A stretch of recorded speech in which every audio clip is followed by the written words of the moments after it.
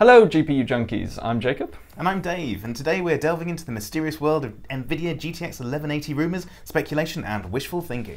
Join us as we try to decrypt the mysteries of Jensen Huang's mind, sum up all we know so far about the next generation Nvidia GeForce graphics cards, and take a guess as to when we might expect to see Nvidia's next gen GTX 1180 on the shelves. GTX 1180, I'm still not convinced about that. GTX 2080? That sounds cooler. No, my money's still on 1180.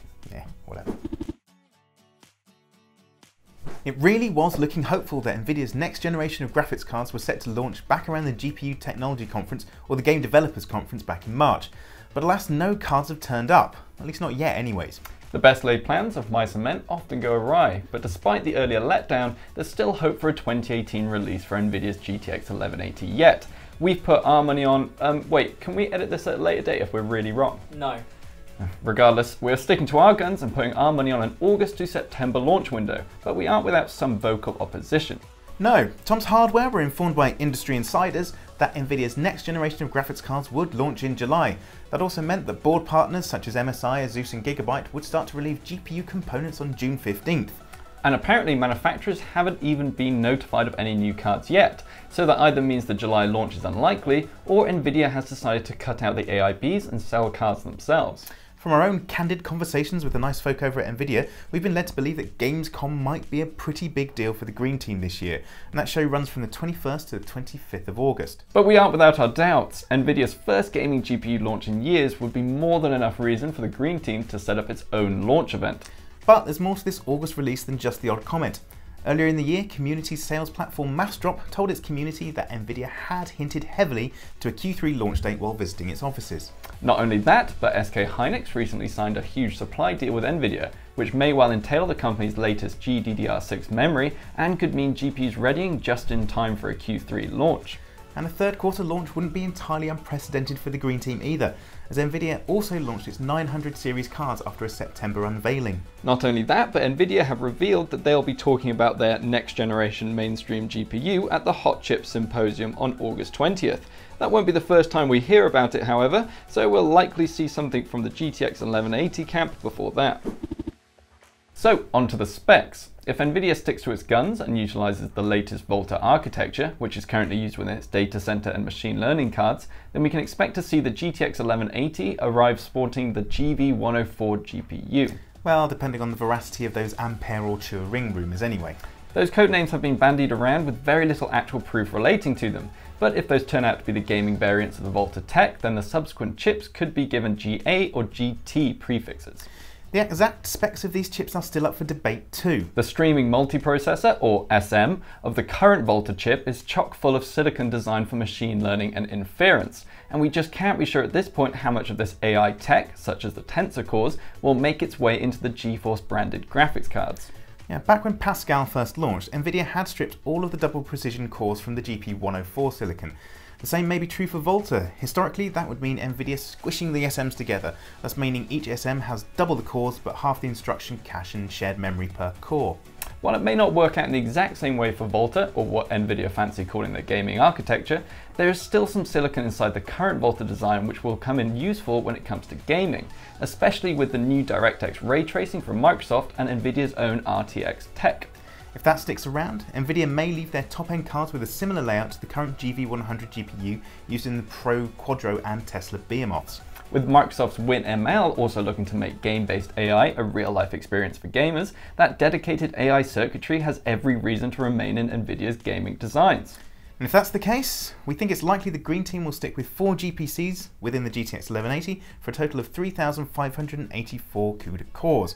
And that would give it some nice synchronicity with the current GTX 1080 Ti setup. On the memory side, however, it seems pretty certain that Nvidia will ditch the costly HBM2 memory that they ship with their enterprise cards and instead opt for the recently finalized GDDR6 chips. Samsung, SK Hynix and Micron are all going to town on the new memory standard, with the latter two already confirming a role in this year's upcoming next-gen graphics cards. And it doesn't look like AMD are up to much pre-Navi except for a machine learning 7nm Vega card, so that likely only leaves a single player in the graphics card game for 2018. Memory supply is still tight, however, so these cards and their potentially large banks of memory could come with a hefty premium. So that brings us on to pricing, and even with the crypto market settling down in the last few months, graphics cards are still expensive beasts. When you factor in that GDDR6 memory is expected to cost roughly 20% more than its GDDR5 forebear at launch, then it wouldn't be at all surprising to see the top-end GTX 1180 launching for around $699. Luckily, it seems like Nvidia has ditched the Founders Edition shtick, which should mean that the reference shroud design with blower fan style cooler will come in at MSRP.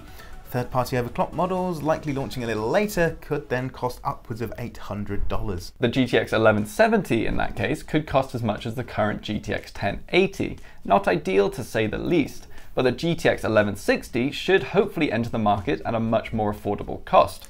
Without much in the way of competition right now, Nvidia can pretty much price with impunity. And that means if you want the best, then you're gonna have to cough up for it. As for performance, there's a strong possibility of Nvidia's latest GPUs being capable of some real-time ray tracing. The 3D Mark ray tracing benchmark will surely be one of the first carried out by anyone who gets their hands on one of these cards anytime soon. While performance is still largely guesswork at this time, at least we know that the GTX 1180 will be able to tear through gaming workloads faster than the Pascal-based GTX 1080 Ti, and that's no mean feat. The only comparable Volta on the market right now, the GV100 powered Titan V, has 5,120 CUDA cores, compared to the GTX 1080 Ti's 3,584. It also has 16 GB of HBM2 memory and has been put through its benchmark paces, but the performance difference isn't always that staggering. Yeah, according to HardOCP's testing, the Titan V delivers 4K performance in Doom that's 79% quicker than GTX 1080 Ti. Brilliant. But with the DX12 Rise of the Tomb Raider benchmark, it's only around 15% quicker. But that's a card that's so pro, it's in no way tuned for gaming performance right now, so we've got to take those results on advisement. So what do we really know about the GTX 1180? Well, not all that much by way of specifics, not even the name. Team GeForce has been remarkably tight-lipped so far. We can extract some information about what Nvidia has already released in the enterprise space, and the few hints that we've had so far. Currently, that means fast and pricey, but don't let that put you off. It will also be the best performing graphics card for gamers in 2018. Unless, of course, AMD has something big up its sleeves before 2019, or Intel is superhuman when it comes to GPU design, but I wouldn't count on either of those.